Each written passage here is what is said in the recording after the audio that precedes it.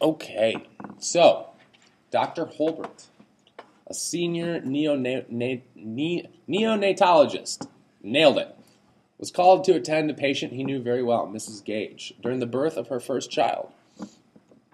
She was at the hospital with her husband and was about to deliver the child who had been prenatally diagnosed with a number of severe deformities, including a congenital diaphragmatic hernia and severe cardiac anomalies. Excuse me. Dr. Holbert had had a number of frank conversations with Mrs. Gage and her husband and informed them that their child's anomalies were very severe and possibly life-threatening. Despite this, she and her husband uniformly insisted that a full and aggressive resuscitation be undertaken. At the end of their most recent discussion, Mrs. Gage agreed to let the team make their initial assessment at the time of delivery and discuss with her and her husband how to proceed at that time. Dr. Holbert felt this was a reasonable plan. With his resuscitation team in place, Dr. Holbert received the newborn baby boy who had a weak pulse and was making labored respiratory efforts. Upon reaching the infant warmer to assess the child, Dr. Holbert realized that the anomalies were more severe than initially expected, and though they might be able to keep him alive temporarily on maximal support, he would most likely never leave the ICU. Y'all following this? When Dr. Holbert reported to Mr. and Mrs. Gage on their son's condition and his prognosis, they said, "We want you to do everything. Please don't let our son die."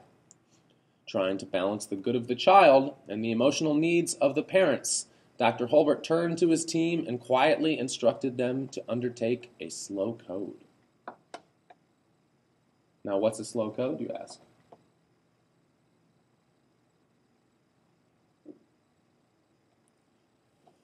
Many medical students, residents, and other medical staff learn the elements of a slow code early in their clinical years.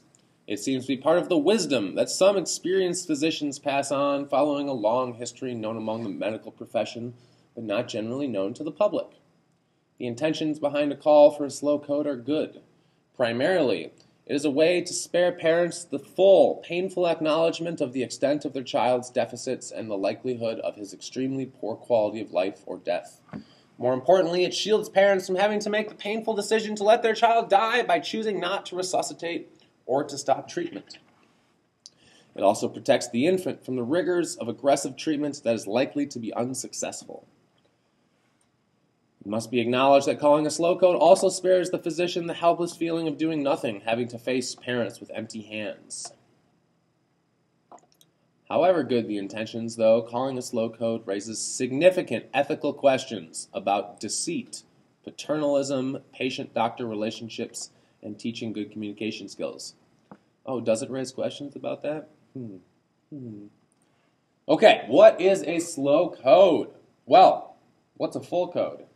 Or code blue? Anybody? Anyone participated in full code before?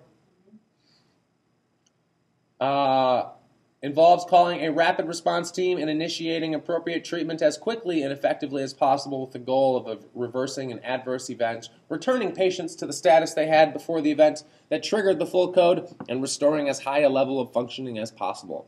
It is an emergency intervention with high priority, and speed is often critically important. A full code, properly executed, is often life-saving. A slow code, by contrast, involves initiating some resuscitative measures but carrying them out slowly or omitting the most aggressive.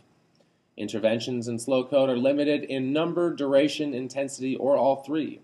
For example, giving gentle chest compressions that do not crack the ribs. Slow also refers to the reduced alacrity with which staff responds to the call. The implicit hope is that the patient will die of his condition before they arrive.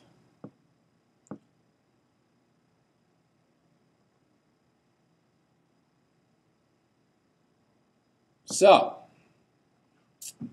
is the situation clear? Mr. and Mrs. Gage have a child, severe deformities. Physicians are very certain the child will never leave the ICU. Parents obviously want them to do everything possible, right? Everything you can.